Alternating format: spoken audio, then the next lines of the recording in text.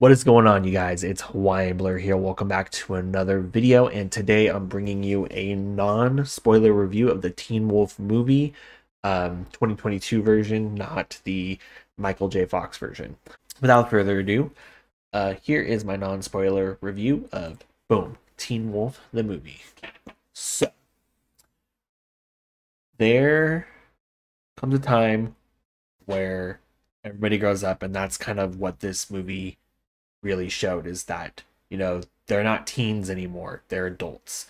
This movie takes place 15 years after the and there's a lot of confusion going around online, and I'll need to kind of find like the actual answer, but from my understanding, this movie is supposed to take place 15 years after the events of the final moments of Teen Wolf, but some people are saying that it's 15 years after the events of Allison dying.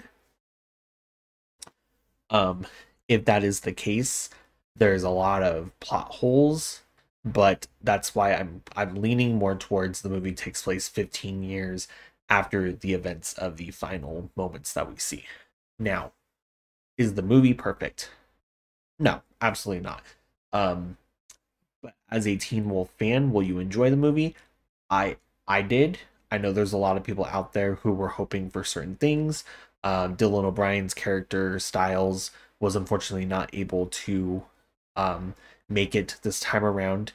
Dylan O'Brien received news that the movie was happening way too quickly. He wasn't prepared for it, and he was already in the middle of shooting other projects.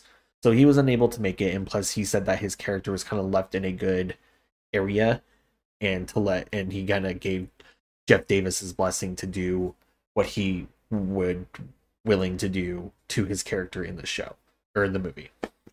And in my opinion, they brought up his character enough. They, like, for him missing, like, what can you expect? They talk about him thoroughly. They tell us what he's currently doing. They kind of give us an idea of where his character's at. So that's where, like, I know there was some people upset about that. I, as a fan, am upset that he couldn't make it, but I am okay with how they dealt with his character missing. Now, there are a couple things that you could call plot holes, but I see them as moments where it gives us questions that I'm hoping we will get answers to in a future film and or revitalization in a series. Um, and so that's why I'm going to score this movie a 7 out of 10, based on the fact that I know Jeff Davis wants to make multiple movies. And so this was the setup for that. And I think a lot of people either don't know that or they don't assume that. And that's kind of like if you go into a movie and you're hoping for, like, and you as the writer are wanting to and willing to make sequels, you're not going to give all the answers in the first movie or the one movie, because then you can't make any more movies. So that's kind of where I'm at with this, like when we first found out that Derek Hale had a son, our first question was, who's the mom? Well, that's not really, spoilers a little bit, that's not really answered in this movie. But that's still a question that's in the air and can be talked about in a future movie. Why would you want that answered? You know? That's all I'm saying.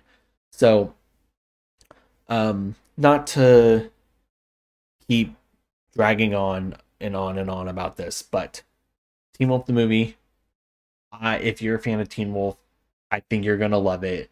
Don't feed into the online criticisms of people who literally have been saying for a year now, if Styles isn't in it, it's not Teen Wolf. Guys, Styles is a beloved character. He was Scott's best friend, but it's a movie and a show called Teen Wolf. Our Teen Wolf is Scott McCall.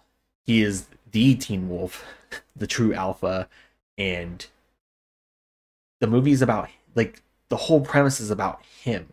So that's why this movie is about him and kind of ending his story on a better note than it ended at the end of 6B. So that's my non-spoiler review. Hope you enjoyed. Leave a like on the video, subscribe if you are new, and let me know if you guys want me to keep talking about Teen Wolf the movie. Let me know if you want me to talk about any theories that I might have, any things like that. I'll also post stuff on TikTok as well if you guys want to discuss it over there. But anyways, on to the next, ladies and gentlemen.